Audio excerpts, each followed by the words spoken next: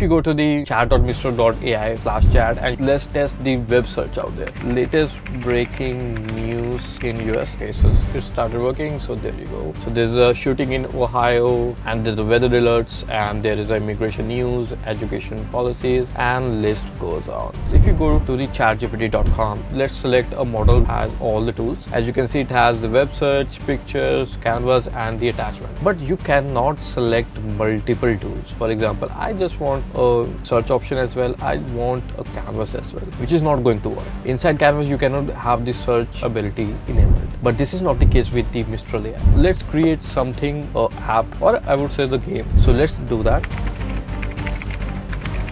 And now for this to work, we need to create some directories. So first, we need to create two folders called static. Okay. So this code will be our app.py. Let's just paste that out here. So it says create a virtual environment and activate it. Install these requirements. I have installed the pip3, call this here. So it will start installing the Flask. Now we need to reload this. So it's working now. Okay, I won this game, but it should prompt me with the winning message, but it says an error occurred. Okay, I'm good at this point of time because it's very silly game.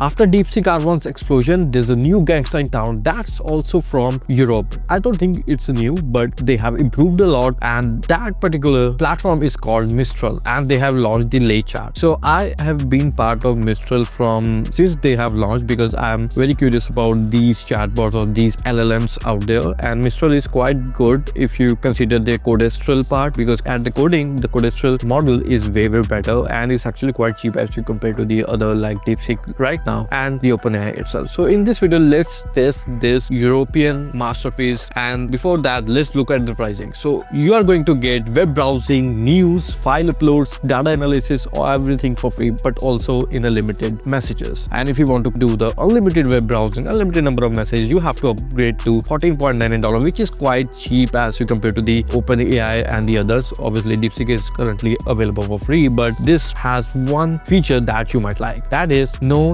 telemetry mode. That means your data will be encrypted and will not be shared to train their models. So that's actually really good if you are a privacy focused person. So this is about the pricing. From the free, you have the limited access, but for the pro, you have unlimited access to these tools out there. And there's actually much more which we are going to cover in this video. So if you go to the chat.mistral.ai /chat, and you will get the interface like this. And afterwards, you have a different set of tools, that is web search, image generation, there's a code interpreter, there's a canvas just like the OpenAI, and there's also a PDF version here. Okay, so first thing first, let's test the web search out there. So latest breaking news in US. So let's see if there is any breaking news in the US using their search option. Okay, so it started working. So there you go. So there's a shooting in Ohio, and there's the weather alerts, and there is immigration news, education policies, and list goes on. So you have a similar interface just like of OpenAI, and if you click on the sources here, you will find all the sources on the right, and this is about the basic search. But here's one thing you will be amazed. For example, if you go to the chatgpt.com, let's select a model that has all the tools. As you can see, it has the web search, pictures, canvas, and the attachment. But you cannot select multiple tools. For example, I just want a search option as well. I want a canvas as well, which is not going to work. Inside canvas, you cannot have the search ability enabled. But this is not the case with the Mistral AI. So if you go to the new chat, for example, you are creating some content for your blog or something, for example.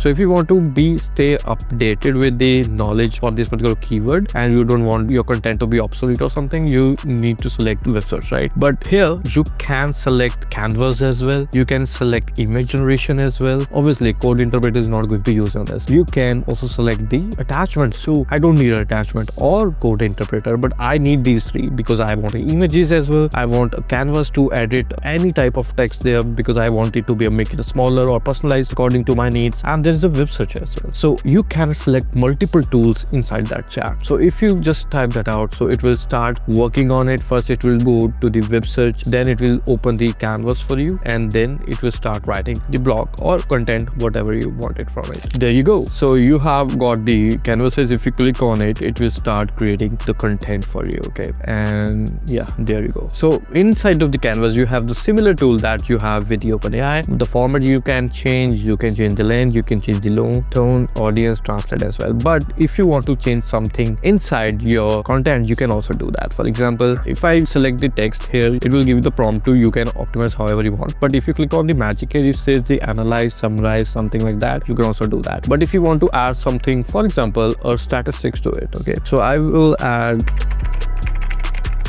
So this is how you want to create. So this is something which I want, and there you go. So it will start creating a history, the features of Chi, however you pronounce. So there is a temperament, there is a care, there's a fun fact, and you can simply type do this for the rest of the listicles or the product roundup or whatever content you are creating. So it will start doing that. But as you see here, it hasn't done images yet. So we will say create images for each listicle. So let's see if it can start doing that. And as you can see, start working on it, and we'll start creating the pictures with the help of their Mistral API, or I will say the Mistral model. As you can see, there it is. It will start doing it just right now, as you can see here. So currently writing about the first breed, and if we go to the second, it will start creating the images for that. So this is about something which you can use inside Mistral AI using multiple tools, which will help you out in your desired task. Okay, for example, if you want to create some tool based on any coding format you want, you can choose the web search as well, plus code interpreter, and there you can start the data analysis as well. The list goes on. So this is all depend on your use case. Now let's moving on forward to the next feature of this amazing app called agents. So they have agents. If you just typed out here, it will say to call any agent you want. But if you want to create that, so how does this agent work? Agent works similarly as ChatGPT, but it is not that highly customizable yet, but I think they are going into the right direction. So if you click on the create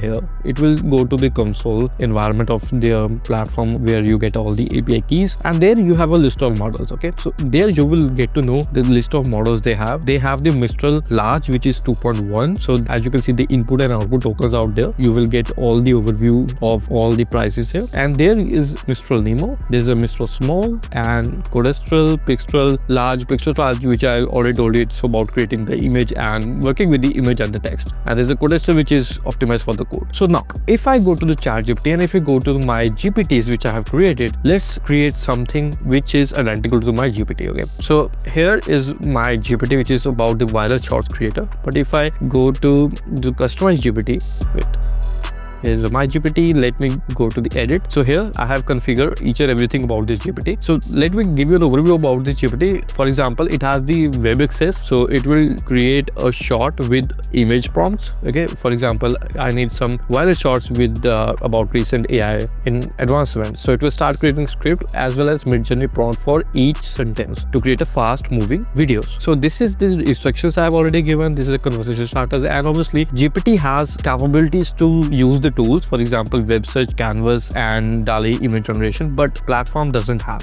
Here is the instruction which I wanted to give. So this will be the instructions. Okay, and here is a demonstration how you want your output to be. So it is quite recommended to add the demonstration. So in this is the input, user input. I need in viral shorts here, and it has this particular output. So just paste that out to let the agent know how you have to work. Okay, so here give a name, viral shorts creator, right? And in the right side, you need to have an active subscription to try this particular agent out. So you don't need to pay anything, you just need to add your card here. Okay, so I'm just using it as a new user for you because I've created just account, but I have another account for my agency. So I've just created a new experience with you how you can use that. So if you click on the deploy, so it says there was the error. Let me do that. Okay, there's something is going on here, let it be. So let me go to the live chat again. So after that, you need to click on just deploy and start calling your agent just by typing like this. Your agent will be here. So this is how you can use the Mistral AI and create multiple AI agents just like ChatGPTs. So this is everything about the tools which you can use, the agents you can use. Okay, let's now move forward to the coding part. Let's create something,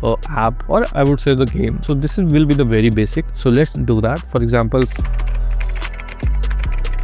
so that's it. So it will start working for, right? There's a below is a simple implementation of Tic Tac Toe Game. And now for this to work, we need to, create some directories for the project structure. So what you need to do is go to wherever you want to create this. Okay, and let me go to the auto GPT folder. Here I need to create a new folder called Tic Tac. Okay, and now I will open a VS Code and drag this folder out there and create my project structure for the Python Flask. Okay, So there it is, and let me drag this to here. So let me create a project structure here according to this. So first thing first, we need to create an app.py, okay, and then we need to create two folders called static, okay. There is another which is templates, and under the static we need to create two folders, CSS, and under the static there will be another folder called JS. So there's the templates, and under templates we need one which is index.html, that's it. And obviously under the CSS we need a new file called styles.css, and under the JS we need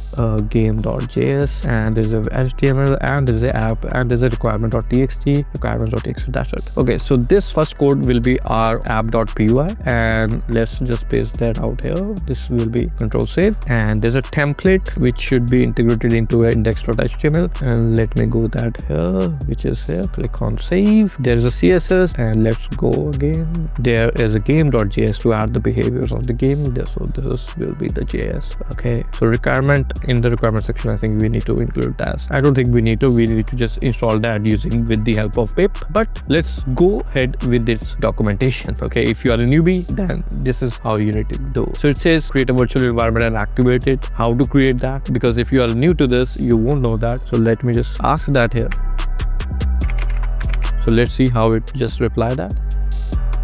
So it says to create this. So I've already navigated to my project, and for this what you need to do, click on the terminal, click on the new terminal. So you are already in that particular project directory, right? And there you need to create a virtual environment just like this.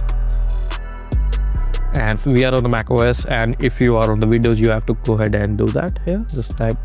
So we have entered into the virtual environment. What was the next, which is install these requirements. I have installed the pip 3, so I just need to call this here. So to start installing the Flask, which was not installed before, so it is already done. And now run the Flask app. And to run any Python app, you need to just type out python app.py. Make sure you're in the same directory, and make sure that file is in the same directory as you're in the terminal. Okay, so here what I'm going to do, I'm going to python 3 app.py. Okay, so there is something respect call. So if you have incurred some error just like this, what you need to do is just copy this. Just say resolve the error, or you just type your error, it will start doing it. Issue the version of Flask and installing your virtual environment. Okay, upgrade. So what first is, we need that to be upgrade, and then we need to type this particular command. I think we are already in the virtual environment, and let's go ahead with the. Okay, so it has started installing it. If upgrading does not work, so let's test our app now. Python 3 app.py. Okay, so it has started a server, so it's working. Let's go to the URL you have got, and there you go. No control is not working. Let me give you the inspect and console errors. There is no console error as yet. So what you need to do is that read dictionary, client side parsing, and things goes on. Update.py. So we need to update our app.py. So let's see what type of code it gives. So let's go to the app.py and paste that out here, save, and the client side code, update this. Okay, we need to update our JS as well. So going to our JS, game.js, click on the save. That's it. Only two things we need to do: update our JS and update our Python file and something. Okay, so list indices must be integer or slices. Okay, so there's one more error. So as you can see, if we will be doing this particular coding with the help of OpenAI or a DeepSeek, it will be done like this. So I don't think this particular model is capable than the others, but for free, I think beggars can't be choosers, right? So if it's available for free, then I'm all in. So there's a static game.js, and okay, we need to update the RJS again. Update app.py. So let me just go ahead, and now we need to reload this. You don't have permission to view this page. Okay, so is it running? We need to run that again. So it's working now. Okay, I won this game, but it should prompt me with the winning message, but it says an error occurred. Okay, I'm good at this point of time because it's very silly game and it's very silly code just to test it out for starters, and I think it's not that much capable, but if you want it just for simple usage, you can go ahead. So I don't think the coding part is as capable as the other models available, for example DeepSeek and something like that. But if you want to try the APIs, and if you want to use this codestral API and the other API API, you can also get that, but it's actually very cheap if you compare to the others. So this is Europe's answer to China, to the US, and if you go ahead and try this out, I think still DeepSeek is far more superior than this. Obviously many controversies are going on, but I think that model is way ahead. But if you wanted to be coding part, Claude 3.5 is way superior than anything else out there. So this is it. So if you have learned something from this, do subscribe to the channel because something is coming crazy on this channel. So we are going to use API to create multiple AI agents. So see you in the next video. Until then, bye bye.